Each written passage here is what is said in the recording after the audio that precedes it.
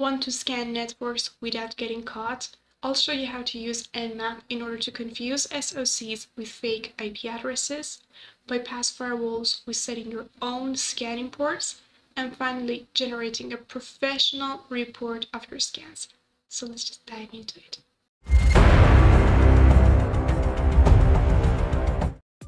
Let's start with Nmap. Here at first I'm going to mention sudo nmap -s. This small s stands for scanning. We have different types of scanning with Nmap. The first one that I'm going to use is capital P, which stands for pinging. And I'm going to give my range of IP addresses here in order to just understand what IP addresses are available in my network, what IP addresses are online in my network. So let's just see what are the results. Here I have gotten this one, which is actually my router. I have gotten this one, 158, which is for my Kali Linux, so it's my own IP address. And also I have gotten this one, 116, which is for my VirtualBox, which I have turned it on the left side, which is actually a DC. So let's just go a little bit further with Nmap. The other type of scanning which is so useful is called capital T, which stands for TCP. And it's type of scanning that we call it full scan. And in this type of scanning, Nmap is sending SYN to the target, receiving SYN-ACK, and finally it is going to send ACK to the target. When this three-way handshake gets completed, Nmap infers that the service is on and is open on the target system. So that is what exactly is happening in the background. And I'm going to right now give this target IP address here, which is 116. Before running this command, I'm going to use my Wireshark in order to capture the traffic and intercept it and actually get an understanding of what exactly is happening in the background. So I'm going to add a filter here, which is called IP src source. My source IP address is 158, my Kali Linux, and I'm going to give also destination. So the destination is here is 116, which is my destination and it's my target. And I'm going to start capturing the traffic. Fantastic.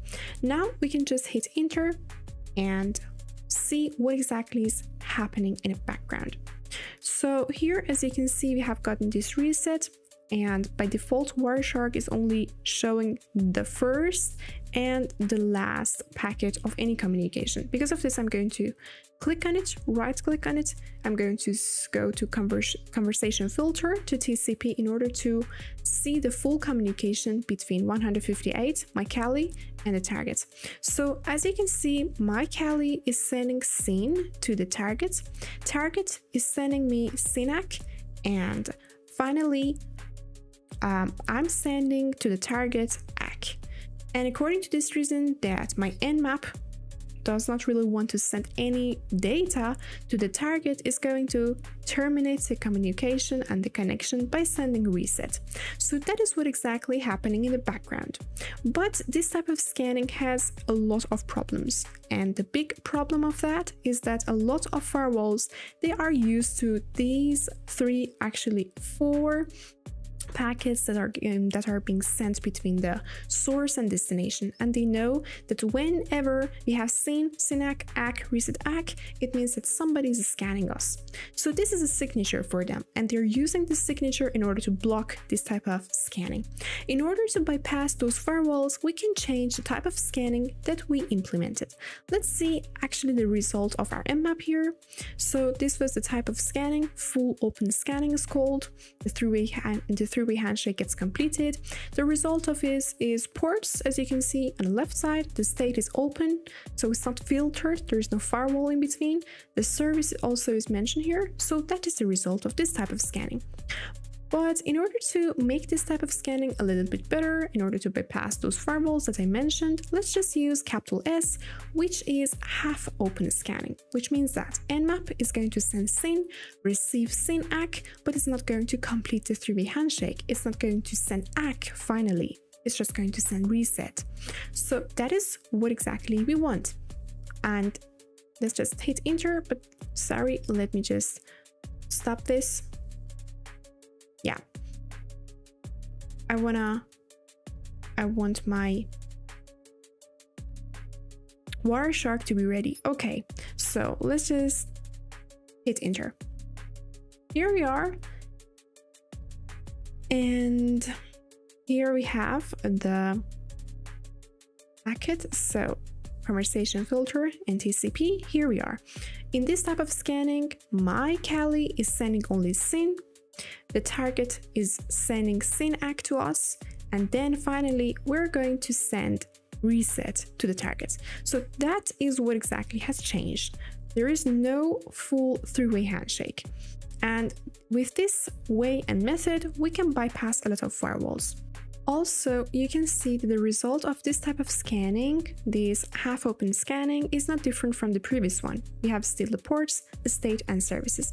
But let's just go one step further, because we need also the version of the services. So in that scenario, we need to add capital V in order to grab the versions. Also, we might want to understand what type of OS the system is. So in that scenario, we have to use this capital O. And not only that, but we might be in a scenario that we want to choose our source port by our own. So in the previous type of scannings, as you can see here, the source port was kind of random number. For example, here is 51646, which is kind of random. If we are in a scenario that our target organization is blocking this random port, then what we can do, we can just tell Nmap in order to choose another source port. So in this scenario, I'm going to mention -G53 in order to use the 53 as my source port. And the reason that I'm using this port as my source is because of this, that if the target organization is open to internet, for sure they're using DNS, and for sure they are not blocking 53. Because of this, I'm mentioning this as my source port. Also, I can use another useful switch, which is -D and RND 2. What exactly this will do? So it will just tell Nmap in order to create two random IP addresses, source IP addresses. So what exactly it's going to do for us, as you know here, if the blue team are watching the traffic, they notice that there's only one source IP 158, which is scanning 116. So they can really easily distinguish us and block this source IP. But as a tactic for us that we can use in order to make this task a little bit difficult for them, we can create two other random source IP addresses. So in this scenario, the blue team, they do not deal with only one 158, but they're dealing with three different source IPs. So let's see how exactly it works in a real scenario. I'm going to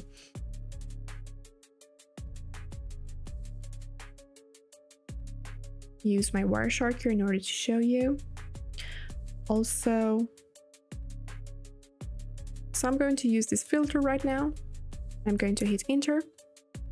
Let's see what exactly is happening in the background.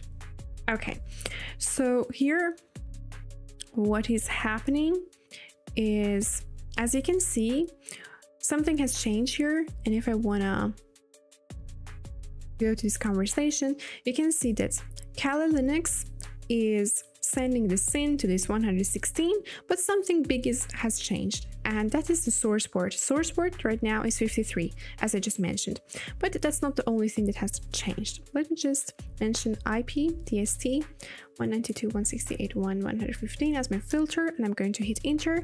You can right now see that there are three different IP addresses, source IP addresses, that you're dealing and interacting with the targets. One of them is 158, which is my Kali. There are also two other source IP addresses, 141, 127. There are two other random IP addresses that I just told Nmap to create with this one, with -D RND 2. So the source port 53 and two other random IP addresses. That is what exactly happening right now. So, and also according to this reason that we are using -V, we're getting this column of version. So the version of the services are mentioned here for us. We are also getting information about the operating system, which is down here. So I can see For 95%, the Nmap has just figured it out that Microsoft Windows Server 2022 is on the target system as an OS. So that is what exactly happening. But we are not only limited to this type of scanning, which are all TCP. We can also use capital U, which stands for UDP. So no problem, everything is just fine. We can only use UDP in order to figure out what kind of UDP services are running in a target. There's also this option available for us. Let's see what exactly is happening. So Teal is just doing its task. Let me also open my terminal. The final thing that we might wonder to do, and that's kind of useful thing with Nmap, is how exactly are we going to provide a report of all of this information? So for that, Nmap has a switch, and that is, I'm going to mention it here. That is, so if I'm going to use half open version operating system, for example, the source port 53, the target 192.1, make it a little bit bigger, 192.168.1.116, and I'm going to use also 2 random other IP addresses. You can change it to 3, 4, any. And finally, I'm going to tell Nmap to please give me an output and capital A, because it's going to give me output in 3 different extensions. One extension is .nmap, like this. Other one is Gnmap, greppable, like this. Another one is XML, so like this. I want all of them. Because of this, I'm going to only mention capital A, though you can just mention G for greppable one, N for Nmap, and X for XML. I want all of them, so I'm going to mention all A, capital A. So, and I'm going to give it a name to that file. I'm going to say Nmap with 2 and scan. So that's it. I'm going to hit enter. Previous one was kind of laggy, but no, actually, because we're giving it 2 different functions too, so it's not really fast for us maybe. But this capital U is just trying to do it with the UDP, and I'm going to just delete these ones just for the purpose of demonstration. And yeah, it's now faster, I guess. Yeah, so here, as you can see, we have gotten these ports 88, and yeah, they're all UDP, by the way. So 389 is both on UDP and TCP. The states is open, and we have also the services. That was the UDP version of scanning. But let's just move on to this one. So here, Nmap has done its task perfectly, and it has created this Nmap scan file for us. So we can just see it. Let me just cat nmap scan.nmap. This extension is just not so different from the thing we have already seen, actually, but this one is grippable. All of the information is in one line. So as you can see, it's like this. But the thing which is so useful is actually XML1. So what exactly we can do with this XML, we can use a really great tool called xsltproc. We can give a file to this xsltproc, which is XML file, as an input, and we can tell it to please give us the HTML version of that. So in that scenario, I'm going to give nmap scan.xml, and I'm getting the output of nmap scan.html. So, and hit enter, and now we can just use Firefox in order to see our report. And here we are. We have gotten a really beautiful report here. So it says nmap scan report at this date. Scan summary, it says that you have used these arguments. So yes, of course, half open, version, operating system, source port, everything is available here. Good. And also it is the target that we have scanned, The address is this, the MAC address also, it says it's virtual box. And we have gotten this beautiful table telling that these are the ports, and they're open, the state, what else, the service, everything else is available. Also, it has a part related to the operating system detection. So Microsoft Windows Server 2022 for 95%. That was this. I hope that you have enjoyed the video. If you have, don't forget to subscribe to the channel.